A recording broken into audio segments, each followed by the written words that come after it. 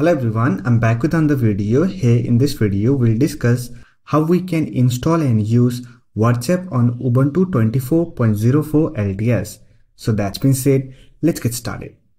On Ubuntu 24.04, we get a new App Center. Using that App Center, we can install Ubuntu application. However, if you want to install WhatsApp from the Ubuntu App Center, you will get many unofficial WhatsApp applications, which are not that safe to use. However, there is a way by which you can officially use WhatsApp on Ubuntu. For that, you have to use Google Chrome browser. We already have a video on how you can install Google Chrome browser on Ubuntu 24.04 LTS. So I'll provide the video link in the I button, or you will get the video link in the description box. Once you have installed Google Chrome browser, simply open your Google Chrome browser and visit web.whatsapp.com. So this is the official website of WhatsApp that will allow you to use web interface of WhatsApp on any operating system. However, using Google Chrome browser, you can also install it as a progressive web application.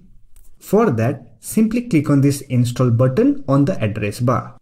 If you don't get this install button, you can also click on this three dot icon, then click on save and share, and here you will find install WhatsApp web. Simply click on this option. And here you will find a prompt to install WhatsApp. Simply click on install and wait for the installation process to complete. Once installed, you will get this kind of window. Let me minimize this window. Let me close the Google Chrome browser. And here we have the WhatsApp icon. Simply right click on it, and here simply click on allow launching. Now to use WhatsApp, you can simply click on this WhatsApp icon. If you don't get WhatsApp icon on your desktop, then you can simply click on Ubuntu icon, and here you will find your WhatsApp web application. If you want, you can also pin it to dash. For that, right click on it, then click on pin to dash, and it will add WhatsApp to your dock panel.